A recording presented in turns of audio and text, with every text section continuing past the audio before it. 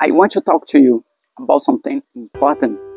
Life can be tough sometimes, and one of the hardest truths to accept is that not everyone will like you or be happy for you. It is a bitter pill to swallow, but it is the reality. You see, each person has their own experience, perspectives, and emotions. Sometimes they might feel envious or insecure, and that can make them react negatively towards you. But please remember, it is not your fault.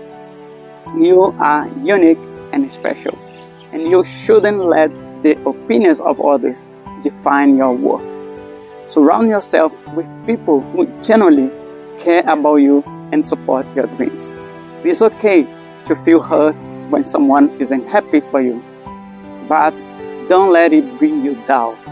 Keep pushing forward, focus on your goals, and stay true to yourself. Remember, you can't please everyone, but you can be true to yourself.